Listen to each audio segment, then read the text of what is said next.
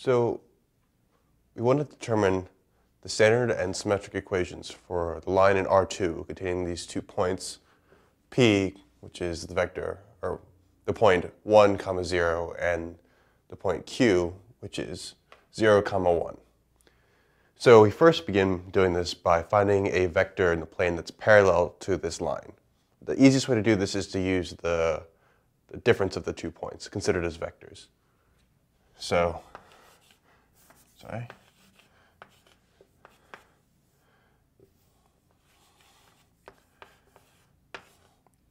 the difference of these 2 points is the vector that starts at P and then points in the direction of Q.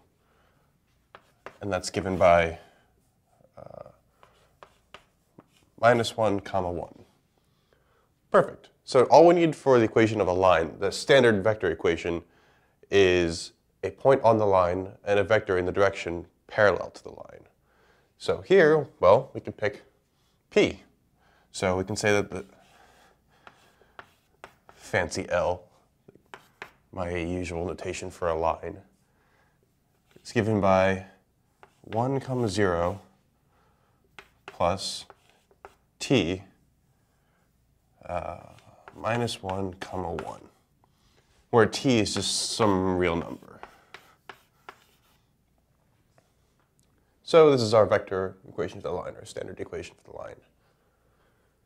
So we want to now determine the symmetric equations of this line.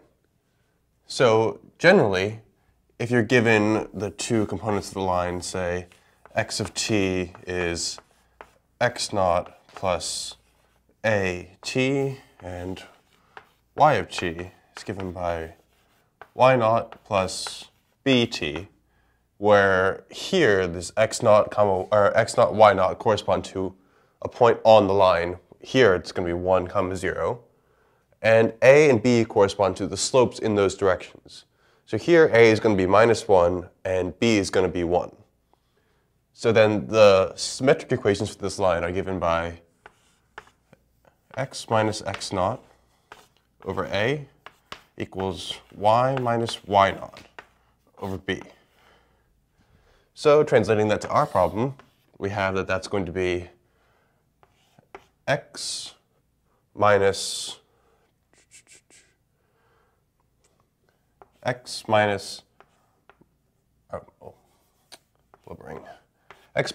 over -1 is equal to y minus 0 over 1. But this is a little cumbersome, so we can simplify this.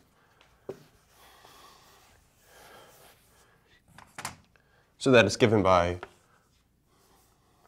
1 minus x equals y. And that's the symmetric equation, and here is our standard equation. And that's it.